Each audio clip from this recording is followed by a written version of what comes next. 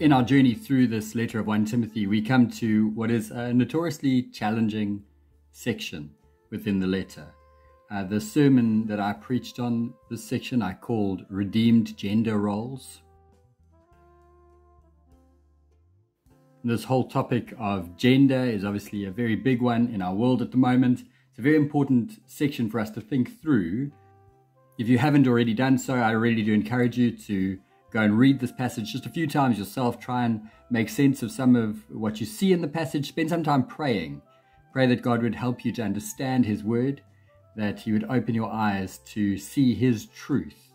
And as we come to this section within the letter, I think one of the most important things for anyone coming to this passage needs to hold on to is what is called context.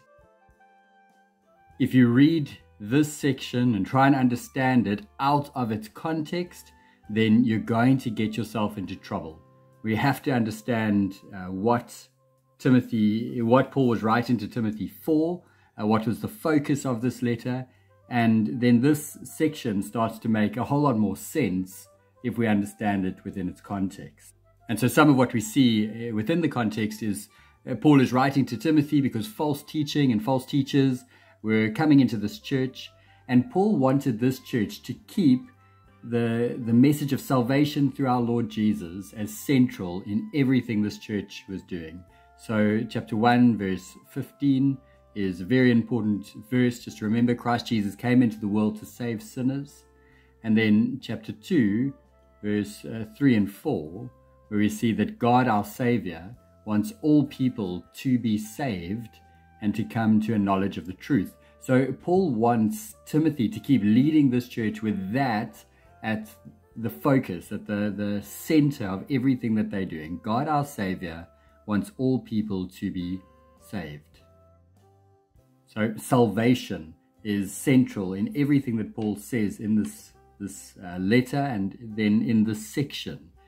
And just something else that's very important to keep in mind is what we see Paul telling Timothy in chapter 3, verse 14 and 15, where he says that what he's writing is so that they may understand how to conduct themselves within the household, which is the church of God, the foundation and pillar of the truth.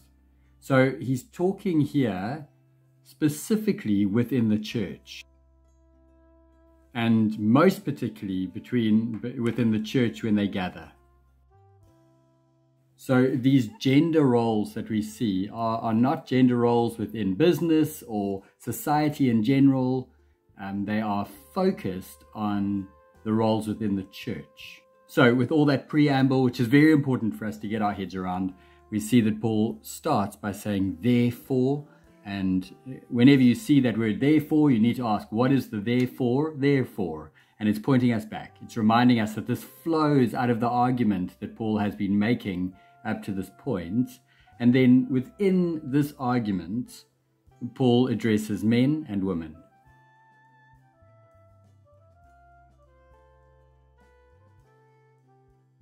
So some sort of structure. It's very much verse 8, and then a big section, which could be a split between verse 10 and 11. But verse 8 is focusing in, speaking to men in general. And then from verse 9, Paul is addressing women in general. When we get to the beginning of chapter 3, we'll see that Paul again addresses men, and he's speaking to specific men, a very small subset of men at the beginning of chapter 3, those whose task is the leading and the preaching within the church. But here he starts by saying, I want the men. This is men in general. I want the men everywhere to pray.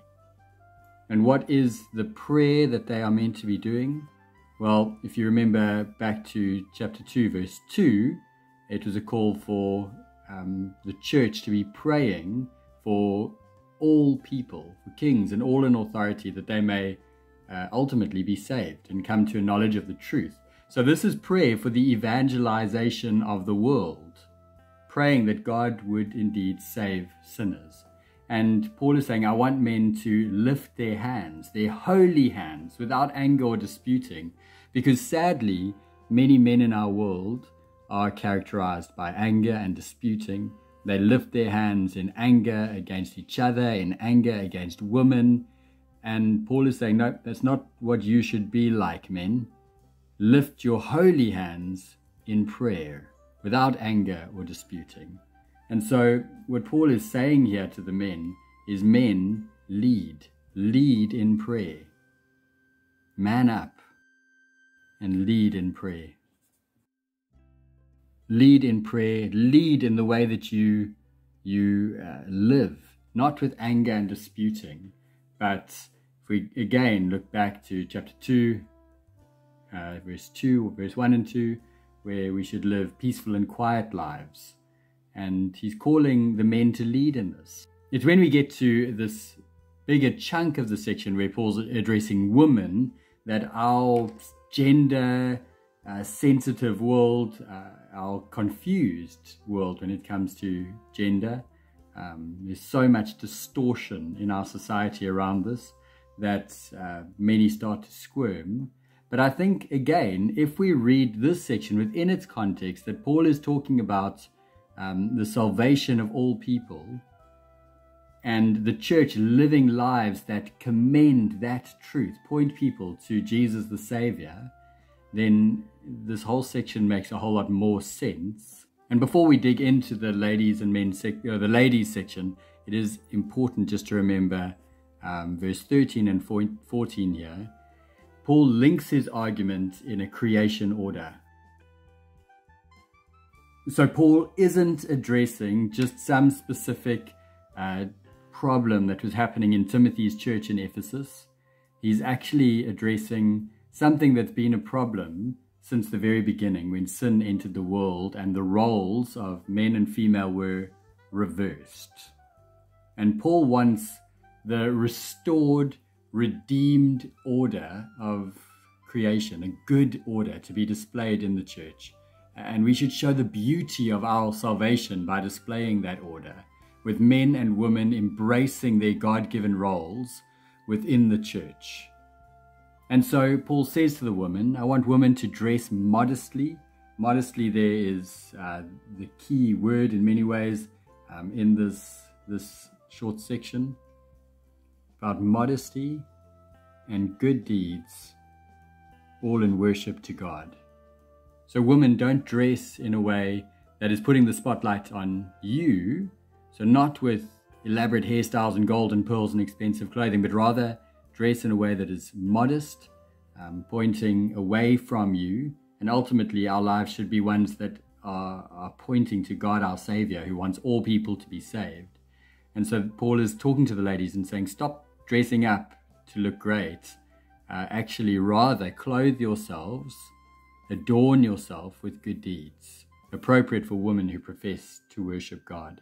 So he's saying to the ladies, the way you live should point people to God your Savior. He used this word propriety twice in this section. Propriety is very much just saying do what's right, conform to a right way of living as you live in the society around you. And our world of feminism and women's liberation and girl power really doesn't like to hear what Paul is saying here. But within the church, what Paul is saying here is for the good of the church. It's so that we might indeed live lives that commend the gospel to a watching world. Verse 11 and 12 are where much of the debate and discussion happens, where Paul says she must learn in quietness. He uses quietness again there. Now, again, as I said, context is so important. So this quietness that he speaks about is, again, he mentioned it in chapter 2. Paul said that we should all pray that we would live quiet lives. And that is lives that commend the gospel rather than commending ourselves. And so Paul is saying to the ladies here, when he says quiet, he's not saying that they never say a thing. It's not silence, but it's lives that aren't pushy and loud in an ugly way. But the very specific thing that he says, I do not permit a woman to teach or assume. So that is a bad translation. It shouldn't be assume. It should be more like exercise authority. A woman shouldn't teach or exercise authority over a man. And this is where the discussion has raged for so long. So can women teach within the gathered church? And I think if we keep chapter 3, verse 14 and 15 in mind, and we just do a plain reading of verse 11 and 12, the plain, easy, simple answer is actually no. Within the gathered church, where men and women, everyone's together, this is not a role that's been given to women. It is a role that's been given to men, and even then, it's only a very small subset, certain men, who have been given this role to teach. And Paul is saying, women, embrace your God-given roles, and that's not one of them. So what should the woman do? Well, a woman should learn. She should be part of the gathered community, along with most of the men who aren't teachers either, and should be a part of that community, learning how she might be a part of what God is doing in the world and what God wants for the world, all people to be saved. She should be learning how she can be a part of that, desiring to see people saved. And flowing out of this, Paul then links this argument in creation, where he says, for Adam was formed first, so that is a Genesis 2 link, and that is before the fall. In God's good, perfect creation, when God said it is very good, Adam was formed first, then Eve. There is a created order, and that's not a belittling thing. Both Adam and Eve were created in God's image. They were created equal, but different. God said to Adam, lead. And he said to the wife, support. But verse 14 refers to Genesis chapter 3, where Adam didn't lead. Adam was there, we're told, in Genesis 3. It says, she gave some to the man who was with her when they ate the fruit. Adam was there, but he didn't lead his wife and say, no, don't listen to the serpent. That's not exactly what God said. He didn't lead. So woman took the lead. She was deceived. She became a sinner. Now, that doesn't mean that Adam didn't become a sinner. Adam sinned too. He sinned by not leading, and he sinned by following Eve into this deception of Satan. And the rest, as they say, is history. Ever since sin entered the world, this battle between male and female has been raging. But by linking what Paul says in verse 11 and 12 into the created order, he's saying, look, this isn't up for grabs. These are roles that God in his goodness and kindness and wisdom has set for both the home, but also for within his church, and a role for the men, certain men. A small subset of men is to be the teachers who exercise authority over the church, a God-given authority under the word for the good of the church. And that's not a role that's been given to women. As a part of the community, she must be there learning. If you go and read 1 Corinthians 11, you'll see that women are involved in other parts of the church, gathered in prophesying and praying and singing, but they aren't given the role of teaching within the gathered church. Women can teach other women. They can teach children. They should be involved in seeing disciples made and disciples matured, but as a part of the gathered church, in the formal teaching of the word, which we call the sermon, that is a role that is not given to women. It's given to certain men only. And when you mess that order up, everything goes wrong. So Paul is saying, don't preserve a Genesis 3 order in the church by having women in overall leadership of the church. Genesis 3 was where everything went wrong.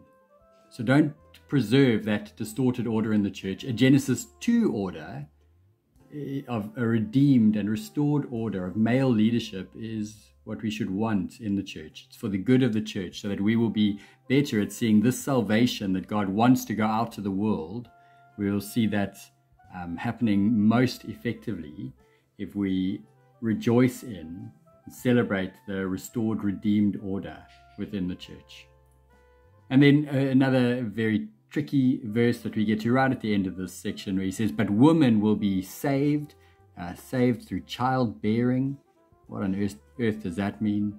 If they continue in faith and love and holiness with propriety. Now, faith is also a big theme throughout the letter to Timothy. Paul says, for all who would believe in Jesus and receive eternal life. So we want to be living lives that point people to Jesus and call them to believe in him. And then Paul says, but a woman will be saved through childbearing. Okay, so we need to understand, what does saved mean here? And it can't mean that in some way a woman saves herself, because Christ Jesus came into the world to save sinners. I think what Paul is talking about here is the idea of working out her salvation, living in the light of her salvation. And through childbearing, I think what Paul is doing with the word childbearing is using it to function as a shorthand way of referring to responsibilities and roles that are particular to a woman.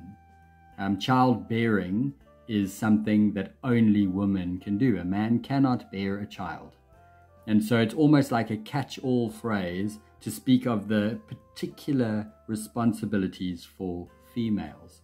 And Paul is saying, work out your salvation within the specific roles that God has given to you as you continue in faith, love, and holiness with propriety. Don't try and grab roles that haven't been given to you, but actually it's a beautiful thing for women to work out her salvation within her God-given roles. Now, that doesn't only mean having children, but having children is a way to focus it on things that are specifically women only. But as you're teaching women, it's worth encouraging them and saying there are specific ways in which they can serve and minister that no man can ever do. And they can do that just because they are female. God has created us equal but different. And we can use those differences in a way that beautifies the gospel as we point the world to the salvation that Jesus came to win. And so as you dig in further and teach this to others, keep on reinforcing what a beautiful thing it is for a woman to work out her own roles, her God-given roles, and to do those in a way that points the world around her to Jesus. As she can care and love and serve and disciple in a way that is different to how men do those things. So it's a beautiful thing for her to live out the God-given roles that she's been given.